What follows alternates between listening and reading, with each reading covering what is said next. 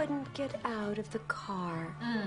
After 10 years of what he already put me through, he couldn't make the effort and get out of the car. I made the effort. I put a bird on my head. Is that what that was? Yeah, I thought it was feathers. it was a bird. It was beautiful. Beautiful. Yeah.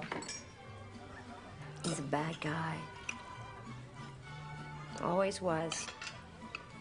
Bad guys do bad things. And good guys do bad things. The good guys screw you, and the bad guys screw you.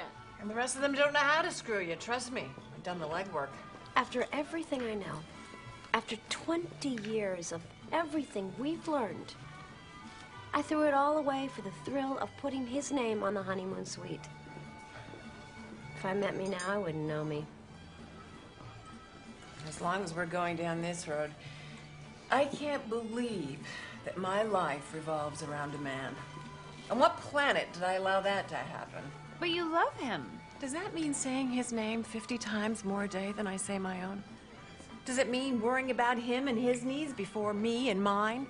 Is it all about the other person? Is that love? No, that's marriage. Even this ring.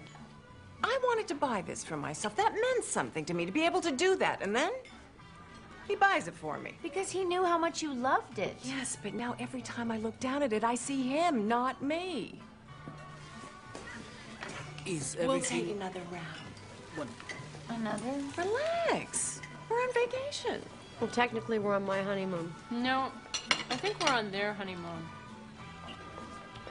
Yeah, it's all so hot. 3 days in.